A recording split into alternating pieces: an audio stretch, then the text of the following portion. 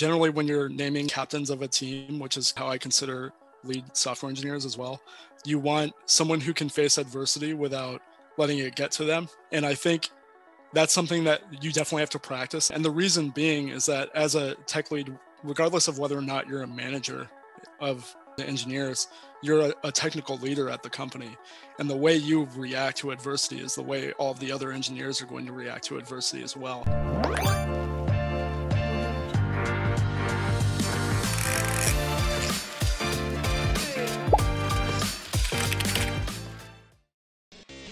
We wanted to pick your brain on transitioning into a tech lead or a lead software engineering role from the role of, say, a high-performing software engineer. So why don't we go ahead and start with your perspective on this and understanding for how to know if you want to be in a tech lead role. Yeah, definitely. This is a really interesting topic, actually, because a lot of engineers ask me this question, both, at my own company and colleagues that I've worked with in the past. It's interesting because I think people have this idea of what a tech lead is and what they do every day, but don't necessarily have that hands-on grasp of what's actually going on in the daily responsibilities that a tech lead has. I think you can ask yourself a few questions here.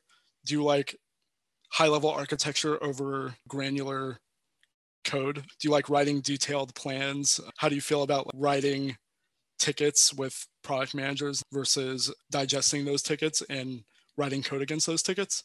So I think there's a general kind of misconception about tech leads are just architects that are writing code 60% of the time, which it really depends on what type of tech lead you are.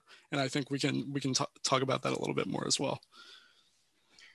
Cool. Well, let's dive deeper then. So how do you get the experience that you need in order to know if it's something that you like?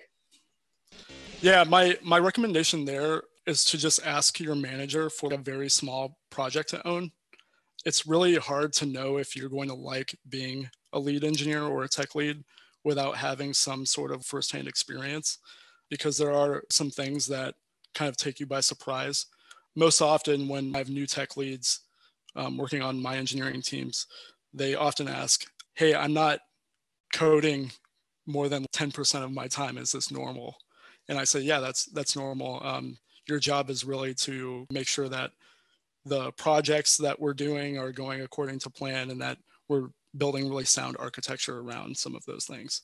So I think just dipping your feet in and getting your toes wet without having a lot to bite off or a larger responsibility is a great way to kind of gauge whether or not you like it. Yeah, it leads to the next question and point. So what would you describe as some of the common pitfalls during this transition? Yeah, so one of them is people realize that they like coding more than they like managing projects. And they say, wait, I don't really like this anymore. And then there are some other things in that realm as well. That's like dealing with adversity. I think there are a lot of different interesting personalities that you can have on an engineering team. And sometimes leads don't know how to interact with those different personalities. It's different going from someone who's just writing code and collaborating with engineers to jumping in as like this figurehead that needs to shepherd the project through to completion and make sure people are implementing things in a sound way architecturally. And then on top of that, dealing with cross-functional stakeholders, that can be new to a lot of people as well, and explaining why you're making the decisions you're making, and then also negotiating with different business stakeholders on like the priority of different things and different projects and that nature. What would you say are the different types of tech lead roles that are out there today? Yeah, you can really split them into two different taxonomies. One of them is the technical architect kind of track with a little bit of project management and stakeholder management built into it. And these are leads who are going to be leading projects, making sure things are on track, but not actually managing people. And then you have like tech lead managers, which I find in startups is a little bit more common since you're a little bit more strapped for capital. You don't have the capital to have an engineering manager and a tech lead for every single Scrum team or team of engineers working on a specific product. And in addition to this non-managerial role, the tech lead manager is also managing all of those engineers and dealing with their interpersonal problems and any of those personal issues you would generally find an engineering manager specializing in. And that can be pretty rough sometimes, depending on how many engineers you have on your team.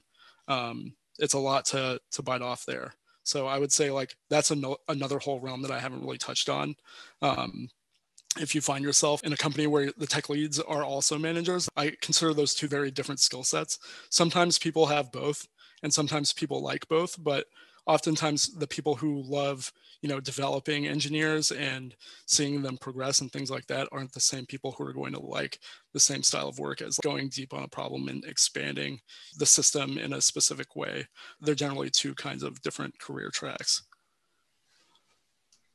Yeah, I agree. And I think we've seen, it be defined differently based on what stage the startup is in itself, right? Because there's certain times when even call it a startup that's under 10 employees in headcount, maybe don't even have a CTO in place, and they might not need the CTO. They might actually need more of like a VP of engineering, but that VP of engineering is probably actually more of a hands-on lead engineer, because they're not necessarily at the point where they're managing multiple resources like a traditional VP of engineering might be doing in a 50 to 75 person startup. So really understanding the different roles as a startup progresses through their different stages of their life cycle, I think is an interesting concept as well.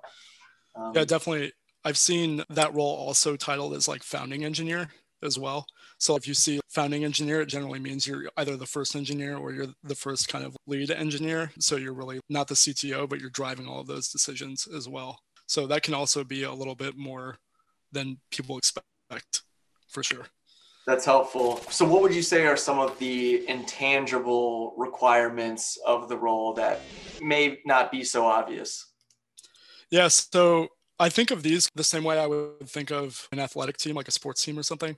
Generally, when you're naming captains of a team, which is how I consider lead software engineers as well, you want someone who can face adversity without letting it get to them. And I think that's something that you definitely have to practice. And the reason being is that as a tech lead, regardless of whether or not you're a manager of the engineers, you're a technical leader at the company.